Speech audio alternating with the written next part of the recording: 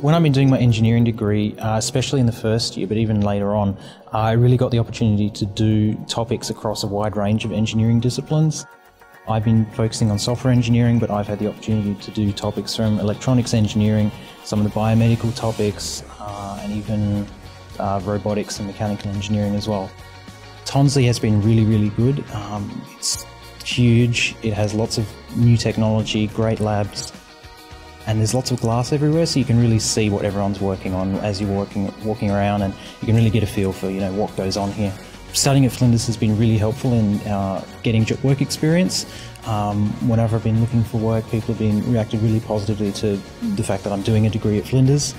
Engineering has got a lot of different pathways, so I could do anything from developing apps to working on embedded systems to designing new phones, new computers.